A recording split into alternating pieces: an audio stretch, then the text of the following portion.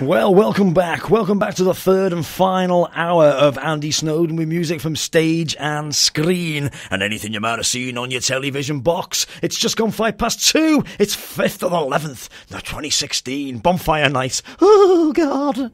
Right. Is anybody as excited as me? I doubt it. Right, coming up after Madness and Our House, we got this blinding story of Wrexham's brand new hero, Mr. Will Edwards, Pride of Britain award winner. That's coming up in about, let's say 2 minutes and 54 seconds. There's nothing like being precise, is there? Here's Madness. Father wears his Sunday best.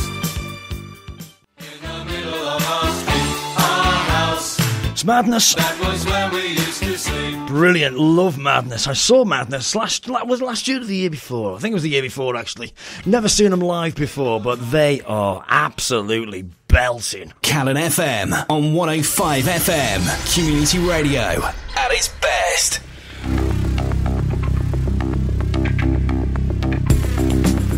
Right then, how about this for a story? Anybody that was watching Tuesday night's Pride of Britain Awards, hosted by the beautiful Carol Vorderman there, and the programme was going swingingly, and then suddenly, anybody that lives in the Wrexham area was in for a little bit of a shock, a little bit of a surprise, because suddenly this happened. This year's award for outstanding bravery goes to someone who the judging panel felt is one of life's good Samaritans.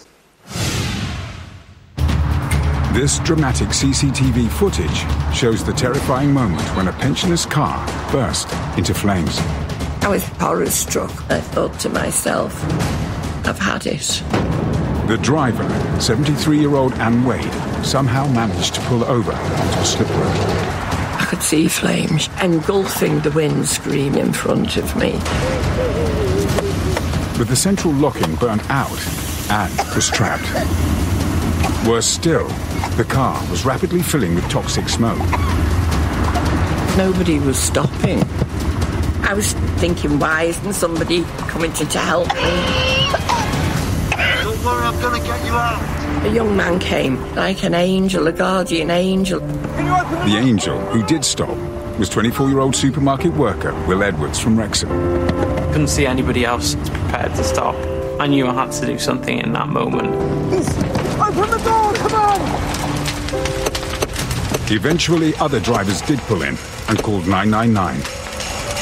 They were shouting at me, get away, it's going to blow up. It's going to explode!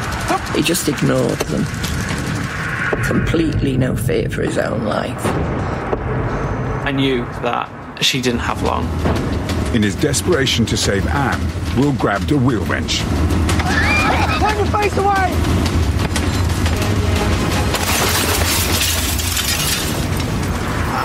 The broken glass had sliced deep into Will's hand. He just carried on. Come on!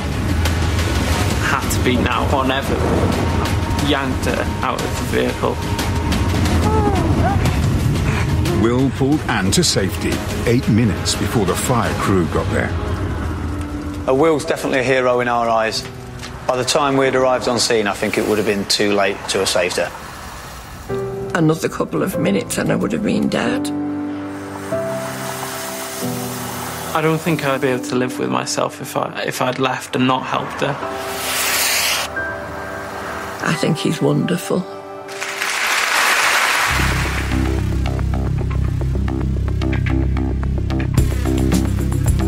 So there you go. That's the pretty much the story. And the young lad's name is Will Edwards. Works in a supermarket. Works in Asda. I'm going to say it. And you can't push your foot around these things, can you? There's only one of 3 or 4 supermarkets it can be. Anyway, it was Asda's. And and I saw that on Pride of Britain, and I said to my wife, I've got to get in touch with that lad. I need to have a chat with him, which is exactly what I did. And yesterday morning, he popped into Calon FM studios, and we had a really good chat for about half an hour. And he even let me hold his award, which I found very intriguing because it was really heavy. So, anyway, brace yourselves. Here comes a story that is just going to rock you sideways. Mr. Will Edwards. Here he comes. This story, when I first heard it, and I mean, it's a strange thing, because anytime you hear the word Wrexham on the telly, your ears prick up anyway. Yeah. But when you hear the word Wrexham, Pride of Britain Awards, you go, what? Yeah, and my wife looked at me and she went, yeah, didn't you know? I was going, no, I didn't know. So what happened? When did the whole story start? Were you driving to work, were you? Yeah, I was driving to... Well, no, actually, I was driving to see my horses because I lived in Manchester for about 3 years. Okay. And I was driving to see my horses up there, and as I've come around the corner, I've seen this car just on the side of the motorway, essentially. It wasn't in the hard shoulder because they'd taken the hard shoulder out because they're upgrading smart motorway. Right, okay. So this car was essentially in the live lane. Right. And as I've gone past, the doors weren't open, the fire was just raging on, basically. And the first thing you look for is if there's anybody you know, over the barriers, and there was nobody. So as I've gone past, I've just seen a woman, who is now we know as Anne, slumped over the steering wheel, and that was kind of like the last image that I saw. At the present time, I was in the passenger seat, and the person driving, I just shouted to them to stop, and before they'd even stopped, I'd just gone out of the car. So you were with somebody else? Right, okay. Because a lot was made out of when it was on the TV, and she said that people seem to be just driving past and not stopping. Yeah. Which confused everybody, I think, that was watching it. But you kind of think it's all being sorted out. Yeah. You know what I mean? Weirdly. You know, but you'd never expect that. So anyway, you got out, and this lady is not unconscious now. No, when I seen her, she looked unconscious for all intents and purposes. But as soon as I knocked on that window, she just came to life. Then. Right. She looked at me, and the look that she gave me was I couldn't describe it really. You know, I tried communicating with her, but she. Just through shock, she just couldn't understand what I was trying to tell her. Right. I was actually trying to tell her to open the door from the inside by the the lock that you can pull up. But she just couldn't get it into her head. Because that was the other thing that everybody thought, what a stupid design that a central locking can lock on. Yeah. In an emergency like that. Yeah. So she could have literally picked it up with her fingers. Yeah. But that didn't cross her mind, obviously. I think it did. I think it was just the fact that she couldn't. Yeah. I think she honestly did try, and she just wasn't able to do it. Okay. So it looked from the reconstruction, I'm going with, that's how it actually was. Yeah. You're whacking it with your elbow? Is that what you did? I tried first with my elbow. Banging your elbow into the window? Right, okay. Like you see on the movies and all that kind of stuff. And it's a lot harder than it looks. And, I was giving it some welly. Yeah. And about 5-6 attempts after that, I was like, well, this isn't working. Yeah. So at this point, I've run back to my car, where luckily I packed a wheel brace that morning. I don't know why. Yeah. I just packed that wheel brace into my car that morning. Right. And ran straight to that and came back. And even with that, it took me about 3 goes to do it. And like I said, I was giving it some welly. So do you feel like the adrenaline was helping with that? Because I mean, as you say, it's not easy to break a window. I think people think you just throw a. Mind you, if you were a child and you threw a pebble, it probably goes through straight first time. Yeah, yeah. But in an emergency like that, you don't realise what you're kind of dealing with. Yeah. My dad said something to me last night. A friend of his was in a car accident, and a car went on fire, and he head-butted the window out. The front window. Oh, wow. Which confused me, because I thought, well, surely your feet come first. Head-butted the window. My God. Anyway, so you finally smashed the window, the driver's side window. Yep, that's correct. Yeah. And you said you cut yourself. Badly. Yeah. So basically, what's happened is when I've hit the window, the glass is shattered, but my hands followed through and forced the window. Yeah. Smashed the window then, and I didn't even feel it. Yeah. All I remember is my brain telling my hand to pick up the lock. Yeah. My hand just not doing anything. So I was like, all right, okay. So I looked at my hand. there's this giant hole in the middle of my hand, essentially, and I'm just like... So is that the scar you've got there now? Yeah, that's the scar I got there. So I severed my ring finger and my middle finger, the tendons in that. Right. And, yeah, it didn't bleed until I actually got Anne away from the car. So, like, talking about adrenaline, I suppose that's the amazing thing about it. Yeah. Didn't bleed at all, and as soon as I got her away, it just... So when you smashed the window, could you open the door? Could you get her out through the door, or did you have to get her out through the window? No, I managed to get it open the door, but right. I suppose that would have been the next step, trying to get her through the window. But flipping out, man! It must have been going through your mind all the time. There's any second this car's going to blow. Honestly, nothing went through my head. You know, people say, "Were you scared?" It's a really brave thing that you did, and all that kind of stuff. But nothing went through my head, and I suppose that was the great thing about it, that I didn't actually think about them consequences. It was a little bit being like a kid again, you know, when you're climbing a tree and stuff like that. Yeah. And you think, oh, I'm invincible now. And I suppose that's what went through my head. But really, looking back at it, people say, oh, it's brave. And I was thinking, a little bit daft as well. I suppose, yeah. Would you do it again? I'd do it again in a heartbeat, though. But since then, you were saying you've decided to join the fire service. Is that right? So I've decided to join the fire service, North Wales. My local station is going to be Johnstown, so really looking forward to that. Right. It's been quite an adventure, but it was kind of like, as soon as the incident happened, it was just like a switch clicked in my head, and I was like, right, this is what I want to do from now on. Yeah. And I went through with Greater Manchester Fire and Rescue, and you know, they helped me a lot. They showed me what kind of it took to join the fire service, and they put on like a mock physical test day. Yeah. I did it, and a lot harder than you thought. A lot harder than I thought. At one point, I'm pretty sure I was keeled over, breathing, just like I thought. Right, I need to sort something out here. Yeah. So I went to my mate's gym. He owns the gym in Rouse, and he just basically he's gone through everything with me, and we've got up to where I need to be now. So I'm no longer keeled over in the corner somewhere. Because it surprised me actually, because as a child you just assume that firemen are, you know, blokes to put out fires. Yeah. You don't assume, because I mean people were like coming back, they'd like served in the army. And those are the lads who were getting the jobs in the fire service because they were fit, they were strong, you know. Bearing in mind, I suppose you'd have to pick up a dead weight, fully grown adult, and carry them downstairs and all sorts. So you must have to be quite fit and strong and all the rest of it. Well, yeah. And a little bit mad. Yeah, just a little bit mad, a bit sadistic. You know, enjoying running into fires and all that kind of stuff. Yeah. Where everybody else is running out, you're the person running in. So yeah. I bet your girlfriend's thinking, just make sure it's just cats in trees and I'll be happy. I don't know. I think she'd enjoy the peace and quiet. Oh, brilliant. So when did you find out that you were up for an award, the Pride of Britain? About a week and a half ago. It wasn't. Really? It really wasn't that kind of long ago. I remember I was in work and I got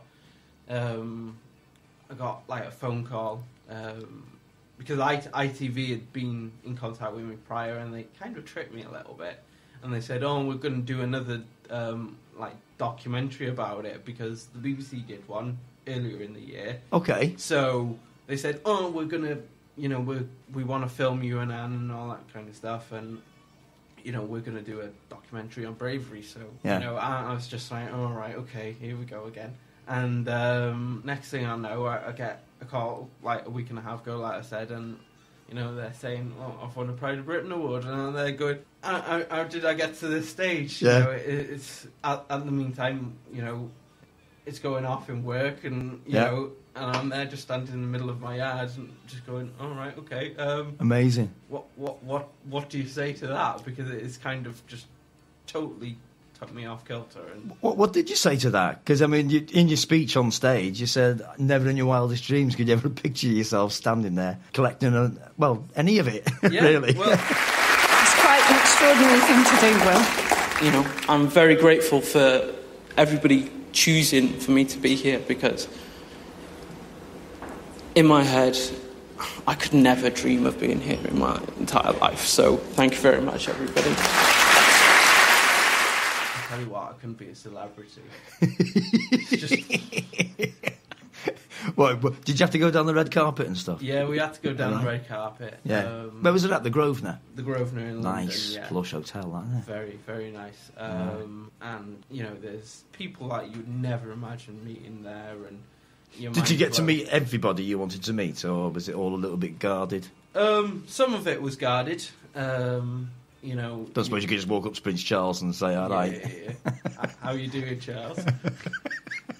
A lot of it was guarded. I mean, you'd have like the more A-list celebs like Sir Tom Jones and all that. They'd be kind of like directed by their managers and stuff like that. So, you know, people like that were a little bit harder to get to. But as soon as they realised who you were, and when you went on stage, you'd get people just flocking towards you. Basically. Really? Once you'd been on, it was a different story? Yeah. Right. So once they knew who you were, that was it then. You were just getting people, oh, can I have your photo taken with you and all that kind of stuff. Brilliant. Yeah, it was like, oh, right, okay. So is your phone full of pictures of your... Who did you go with? Did you go with did you say your mum and whatnot? Right, so my mum and dad came. I managed to cheekily get 2 extra tickets because they were only saying you're only allowed 2 people there. So that would have been me and my partner. And then, you know, you don't ask, you don't get. So I was just like, right, come on, mum and dad, come too. Our table was mainly Hollyoaks stars and Jamelia, you know, the singer. And that, which is quite surreal, really, when you're eating your dinner. Yeah. And you're eating it in front of these people and you're just like, oh, okay. They're all bad influences. They just kept on topping your wine up and all that kind of stuff. They're like, oh, God, have some more. Just about as you're about to go on the stage, you're just like, I think this should be my last one now. Party time in about 10 minutes. Yeah. Who was your favourite celebrity that you met? The best person for me was the woman that was actually sitting next to me, Nikki Sanderson from Hollyoaks. All right. Very pretty girl. But she, all the way through, she was really supportive. You could just go in, right, you deserve to be here and all that kind of stuff. And telling me what I should do and all that kind of stuff. And then just ended up talking about box sets and stuff like that. So you just... Fantastic. Yeah. So you were actually given your award by the Strictly Come Dancing gang. Yeah, that's it. Is there a particular reason for that, or was it just them that was chosen for you, or what? I think it was just allocated for me. Because one lady, they said, "Who's your favourite band?" And she said, "Take that." And well, here they are. Yeah. And then when they said it was Strictly Come Dancing for you, I just thought you might have been a fan of the show. And I love to waltz around. And obviously, because you work at Asda, they did that. Ed Bull's bringing on the tote shop, and well, the crazy thing about that is because I'm so used to just taking the totes. If you look carefully, I'm about to grab the tote shop in. I'm like, all right, okay, I'll have that. Oh, fantastic! Did you stay in London? Yes, we stayed in London. Yeah, we stayed about a mile and a half away from the actual... Did they put you up and everything? Yeah, they put us up and everything. The most shocking bit was when I was in the Grosvenor, I asked for a whiskey and it cost me £16.20, so I was just like, all right, okay, no more. One shot? One normal? One single of just a single malt. 16 quid? Man, that's ridiculous, isn't it? But even the pubs in London, you know, everything's expensive in London, isn't it? If you're the sort of person that 16 quid for a shot of whiskey don't bother you, I'd like to be that person. Oh, me too. Well, anyway, Will, thanks for coming in, because what a fantastic story. Do you still stay in touch with Anne? Yeah, I talk to her most weeks, to be honest. Oh, really? Yeah. There's not really much of time. She's quite in tune with technology, so she either emails me or texts me. Yeah. I mean, at times I barely know how to text with these new phones, so I'm there just going like that. But no, she's, asking me how I'm doing. Sometimes I even go up to see her and, have dinner there and, Yeah, she's a lovely, lovely lady. I've met her whole family. Well, not her whole family, but her immediate family, and right. That was an experience and a half as well. It is, isn't it? Because I think when people say, if someone was to say, you know, he's a real life hero and he saved someone's life, once you've done that, your life must be very, very different. But for their life, knowing that it could have been so different so easily, you know, and especially for her family as well. Yeah, I mean, I met her daughter, Emma, and the first thing that she did was hug me, and she was just like, "Thank you very much," which that was emotional, because before then I've not really thought about it, because when they say like about trauma, you disassociate your mind from it, don't you? Yeah. And I'd not really thought about it until that point, until you actually start meeting the family of the person that you actually saved. So yeah. It's a bit like... So did you have to go into hospital with that hand? Yes, I did. Yeah, I spent. I think I spent longer in hospital than Anne did. Oh, really? But yeah.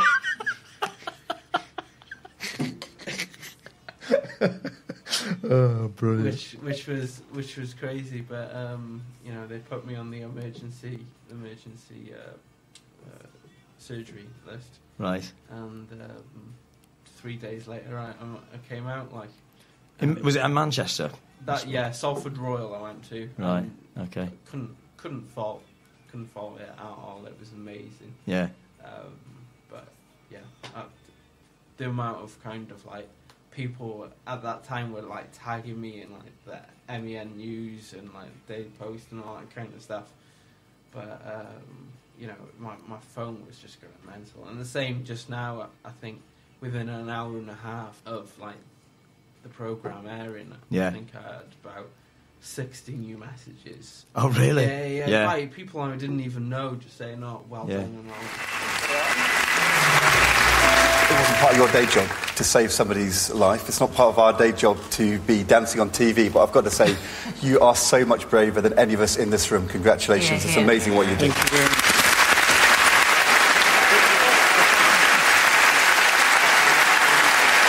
Thank you. Will Edwards.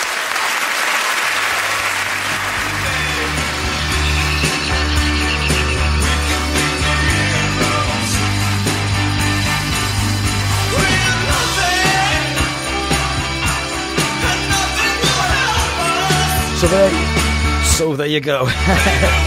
Get the right mic. There we are. Marvellous. There you go, Mr. Will Edwards, Wrexham's brand new hero, and we're picking up the Outstanding Award for Bravery at the 2016 Pride of Britain Awards. Congratulations to him. Fantastic. Well done.